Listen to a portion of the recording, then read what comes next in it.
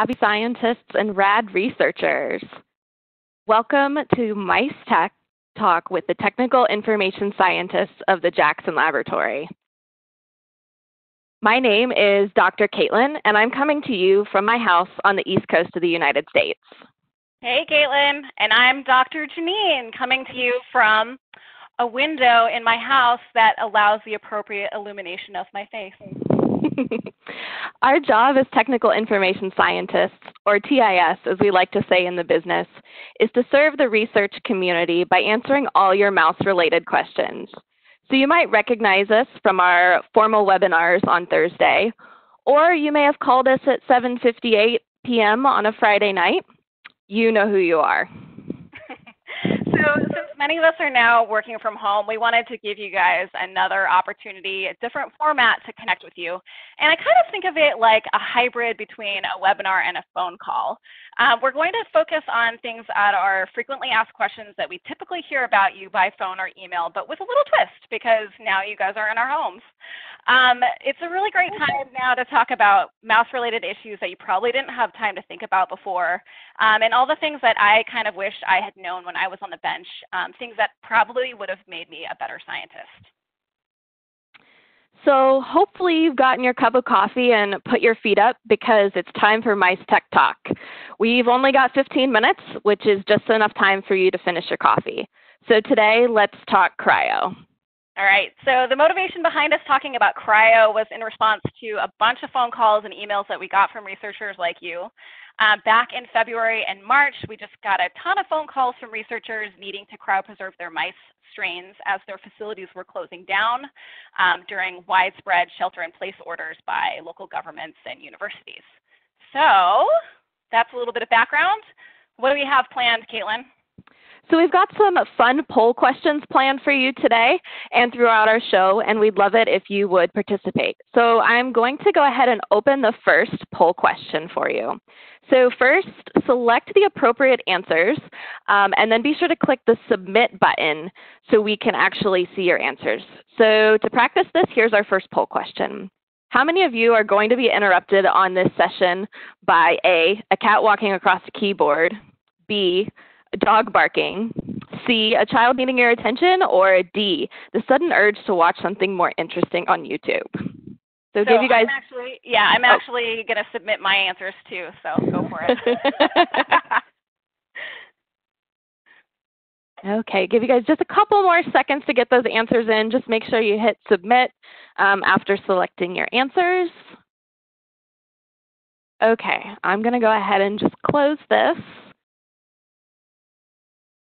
Oh, the trepidation. I know. All right. Let's see it. Oh, I'm the only one who said sudden urge to watch more interesting YouTube videos. Awesome. It looks like cat walking across the keyboard is equally likely as dog barking. And then some of you, like me, might have children.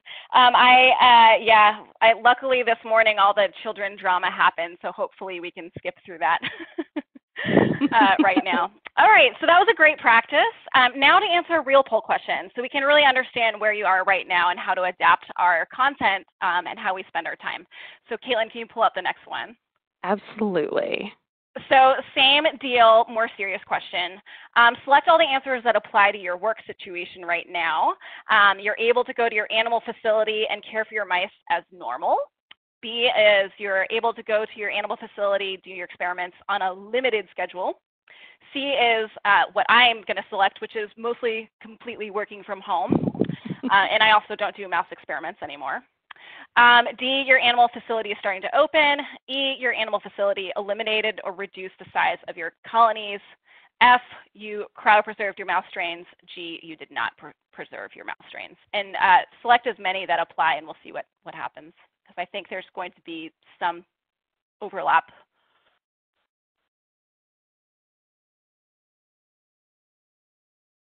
All right, how's it coming? Let's keep it. All right, we will go ahead and close that poll. All right. All right. Let's see. Awesome, thank you. Okay, so it looks like only one of you is able to go normally, some limited schedules. Many of you are working solely from home. Animal facility, what was that one? Oh, animal facility is starting to open again, a few of you. Many of you had a reduction in colony size. Some of you cryopreserved and some of you did not. Okay, so there's a good mixture. Thank you. Thanks for participating in that. Yeah. So it seems like we have answers that are all over the board. So we've prepared a few topics to start the discussion today. So you can ask content-related questions during our show. So use the Q&A function that's on the right of the screen, and we'll try to answer some of those live. We'll keep your name private, so you will remain anonymous.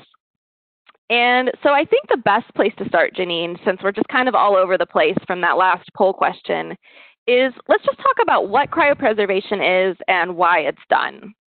Sure. So cryo is basically, cryopreservation is a way to save genetic material from unique mouse strains. Either they have a unique genetic background or they have some engineered or spontaneous mutations of interest. And it's a way to hang on to them forever in the freezer. So mice are a unique tool that is used in science, and so this is one of those ways that you can kind of keep those mice available for all time.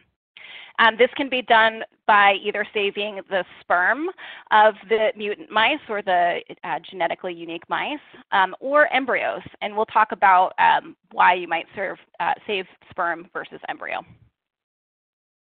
Great. So you said that this is a way to maintain genetic material forever, essentially.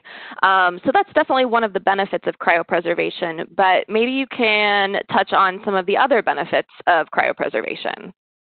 Yeah, I think super relevant to right now, obviously, is just the insurance policy of unique strains. Since many of you said you had to reduce colonies and you might not be able to go to your facility right now, there is obviously an animal welfare issue of producing mice and breeding them when you don't know when you're going to come back. Also, there's the possibility of, we don't know how long a pandemic is going to last. We don't know when the next storm is going to happen. Maybe if you're in California, you won't know when the next giant earthquake is just going to rip California off into the ocean. So cryopreservation is kind of a way to make sure that those mouse strains are saved for anybody who needs to use them. The next kind of related to that is the benefit of saving your strains is about genetic drift. I think that's something that people don't really think about very often, and it certainly wasn't something I thought about as a researcher. But because mice are always breeding, you're actually putting them under pressure to change their genetic material every time they breed. And it's not like a directed pressure, but pretty much anytime mice breed, there is a possibility for different DNA mutations or mistakes to occur during DNA replication, and that can be passed on to future generations of mice in the form of what's called genetic drift.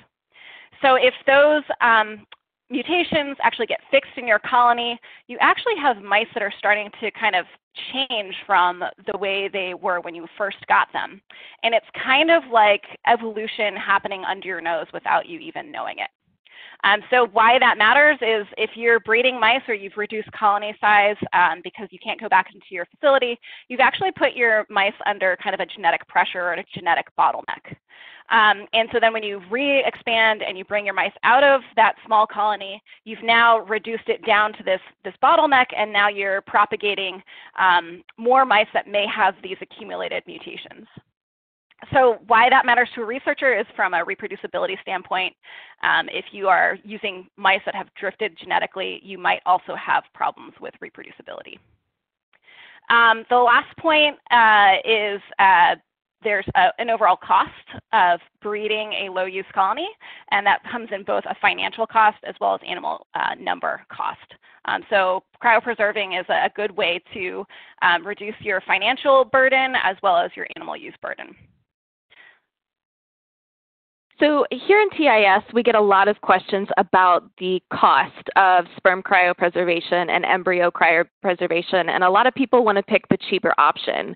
But could you enlighten us on the differences between sperm and embryo cryopreservation and why you might pick one over the other? Yeah, so sperm overall, what Dr. Caitlin was alluding to, was sperm is generally less expensive. And so under certain conditions, sperm might be preferable and embryo might be preferable. So you've got a few things that you have to think about. The first one is the genetic background of your strain.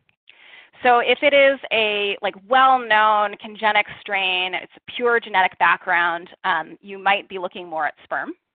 If it is something more complex, where it's a mixture of many different genetic backgrounds or an undefined or unique genetic background, you might want embryo. And that's because of the way that the material is saved and then eventually is going to be cryorecovered if you plan to do that. I'll go through the other kind of considerations and explain why that matters. The second consideration is the number of mutations that are present. So generally, sperm is used when there's a single mutation, and embryo is used when you have 2 or more mutations.